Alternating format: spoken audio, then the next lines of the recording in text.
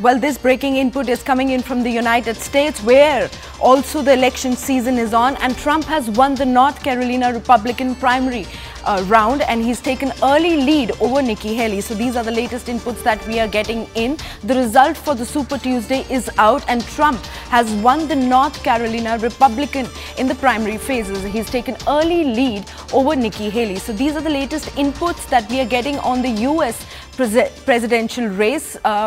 Trump has won from North Carolina. So now joining us on the broadcast is our colleague Sanjay Suri. A very good morning, Sanjay. Results for Super Tuesday is out. Trump has won in South Carolina. What could it mean for his chances in November? Well, the avalanche has begun, and he's clearly on his way to nomination. He's won North Carolina, he's won Virginia.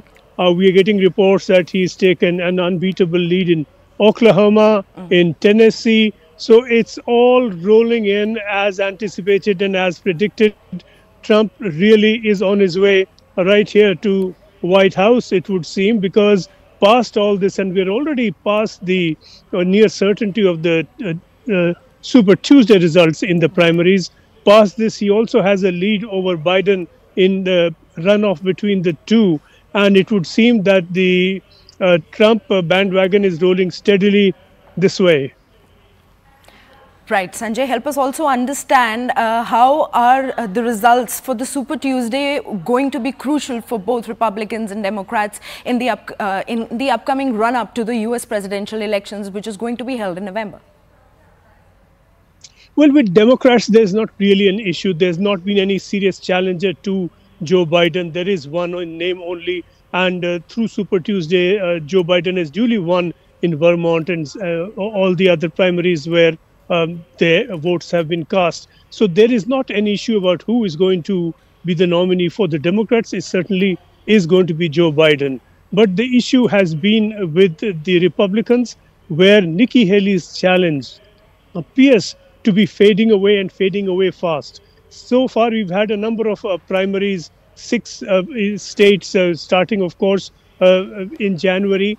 And all of those primaries, and we've had a great deal of discussion on them, add up between them to only 11% of the vote. Super Tuesday takes that total right up to 47% of the vote. So that's a very substantial number of decisions that will come by the end of the day. And really, we are not quite waiting for the end of the day. Already what we are seeing is this Trump avalanche on its way. This had been anticipated. It was a foregone conclusion almost, and we are getting confirmation of that Trump will be in and Haley out. All right, Sanjay, for a better context for our viewers, well, it is a big win for Donald Trump, and he's won in North Carolina, taking up a solid lead ahead of Nikki Haley.